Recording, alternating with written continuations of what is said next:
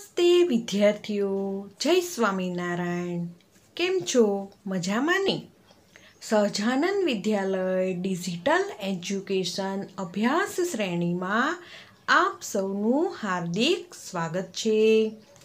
ધોરણ 1 થી 5માં તમે વિવિધ વિષયો જેવા કે ગુજરાતી, હિન્દી, અંગ્રેજી વગેરે ભાષાકીય વિષયોનો અભ્યાસ કર્યો.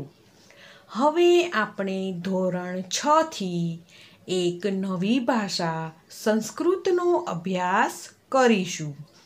તો પહેલાં આપણે સંસ્કૃત વિશે પરિચય મેળવીએ. સંસ્કૃત એ દેવોની ભાષા છે. તે દેવનાગરી લિપિમાં લખાયેલી છે. વેદો, પુરાણો, ઉપનિષદ વગેરે ધર્મગ્રંથો સંસ્કૃત ભાષામાં જ લખાયા છે. તેથી જ સંસ્કૃત ભાષા એ બધી જ ભાષાઓની જનની કહેવામાં આવે છે.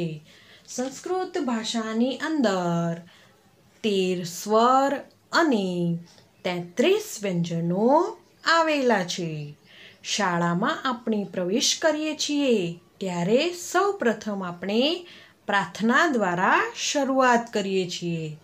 તેવી જ રીતે ધોરણ 6 વિષય સંસ્કૃત તેના અભ્યાસ પૂર્વે આપણે પ્રથમ ભગવાન શ્રી ગણેશ, માતા સરસ્વતી અને આપણા ગુરુજીને વંદન કરવાનું છે.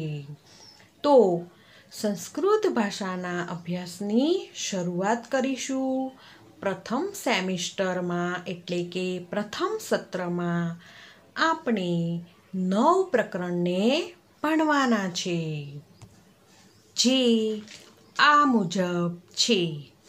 વંદના 1. ચિત્રપદાની 1 થી 4. 2. આકાશપદ્ધતિ. 3. લેખનમ. 4. સંખ્યા. 5. હસ્તી હસ્તી હસ્તી. પછી પુનરાવર્તન 1. 6. સપ્ત વાસરા. 7. કરોતિ. 8. કાકસ્ય ચાતુર્યમ. 9. સમય અને પુનરાવર્તન 2. હવે આપણે વંદના દ્વારા સંસ્કૃત ભાષાનો અભ્યાસ કરીશું. વંદનાની અંદર 3 શ્લોક આપેલા છે. તેમાં પ્રથમ શ્લોકમાં આપણા ગુરુદેવને વંદન કરવાનું છે, જ્યારે બીજા શ્લોકમાં વિઘ્નહર્તા ભગવાન શ્રી ગણેશને વંદન કરવાનું છે, તથા ત્રીજા શ્લોકની અંદર માતા સરસ્વતીને વિદ્યા ભણવાની શરૂઆત કરવાની એક રજૂઆત કરવાની છે કે તમે મારા ઉપર પ્રસન્ન રહો. હવે પ્રથમ શ્લોક 1 તેનું હું પઠન કરું છું, તે તમે સાંભળો. ગુરુ બ્રહ્મા ગુરુ વિષ્ણુ ગુરુદેવો મહેશ્વર ગુરુ સાક્ષાત પરબ્રહ્મ તસ્મૈ શ્રી ગુરુવે નમઃ. એટલે કે ગુરુ બ્રહ્મા ગુરુ વિષ્ણુ. ગુરુ બ્રહ્મરૂપ છે, એટલે કે ગુરુ બ્રહ્માનું સ્વરૂપ છે. ગુરુ વિષ્ણુ રૂપ છે. ગુરુ તો મહેશ્વર એટલે કે ભગવાન શંકર સ્વરૂપ છે. અને ગુરુ તો સાક્ષાત એટલે કે પ્રત્યક્ષ, પરબ્રહ્મ એટલે કે પરમ બ્રહ્મ તેવા ગુરુદેવ. તસ્મે એટલે કે તેવા. શ્રી ગુરુવે એટલે શ્રી ગુરુદેવને. નમઃ એટલે નમસ્કાર હો. તેનું હું અનુવાદ કરું છું, તે સાંભળો. ગુરુ બ્રહ્મરૂપ છે. ગુરુ વિષ્ણુ સ્વરૂપ છે. ગુરુદેવ તો મહેશ એટલે કે ભગવાન શંકર રૂપ છે. ગુરુ તો સાક્ષાત પરબ્રહ્મ એટલે કે પરમ બ્રહ્મ રૂપ છે. તેવા ગુરુદેવને હું નમસ્કાર કરું છું. સમજાયું ને વિદ્યાર્થી મિત્રો? હવે બીજો શ્લોક. વક્રતુંડમ મહાકાય સૂર્યકોટિ સમપ્રભ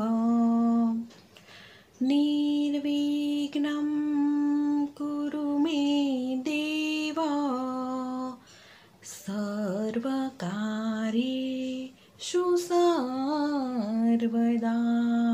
હવે આપણે વિઘ્નહર્તા ભગવાન શ્રી ગણેશની વંદના કરીએ છીએ.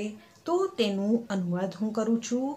વક્રતુંડ એટલે કે વાંકી સૂંઢવાળા, મહાકાય એટલે મોટા શરીરવાળા, સૂર્યકોટિ સમપ્રભ, સમ એટલે કે તેવા, પ્રભ એટલે કે તેજવાળા, નિર્વિઘ્નમ એટલે કે વિઘ્નો વગર, કુરુ એટલે કરજો, મે દેવ એટલે કે હે દેવ, સર્વ કાર્યેષુ એટલે કે બધા જ કાર્યો, સર્વદા એટલે કે હંમેશા.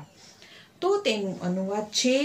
હે વાંકી સૂંઢવાળા, વાંકા મુખવાળા, વિશાળ શરીરવાળા, કરોડો સૂર્ય સમાન તેજવાળા, હે ભગવાન ગણપતિ, મારા સર્વ કાર્યો હંમેશા વિઘ્નરહિત કરજો. બરાબર ને વિદ્યાર્થીઓ? હવે આપણે સરસ્વતીની વંદના કરવાની છે. તેમાં હું શ્લોક ગાઉં છું, તે તમે સાંભળજો. નમસ્તે શારદે દેવી વીણા પુસ્તકધારિણી વિદ્યારંભા કરિષ્યામિ પ્રસન્ના ભવ સર્વદા. એટલે કે હે શારદા દેવી, વીણા પુસ્તક ધારિણી એટલે કે વીણા અને પુસ્તક ધારણ કરેલા છે ને. વિદ્યારંભ એટલે કે વિદ્યાનો આરંભ, વિદ્યાની શરૂઆત કરું છું. કરિષ્યામિ એટલે કરું છું. ભવ એટલે થાઓ, સર્વદા એટલે હંમેશા. તેનું અનુવાદ છે. હે વીણા અને પુસ્તક ધારણ કરનારી દેવી શારદા એટલે કે માતા સરસ્વતી, તને નમસ્કાર હજો. હું વિદ્યા ભણવાની શરૂઆત કરું છું, તેથી તમે હંમેશા મારા પર પ્રસન્ન રહેજો. સમજણ પડી વિદ્યાર્થી મિત્રો? નમસ્તે.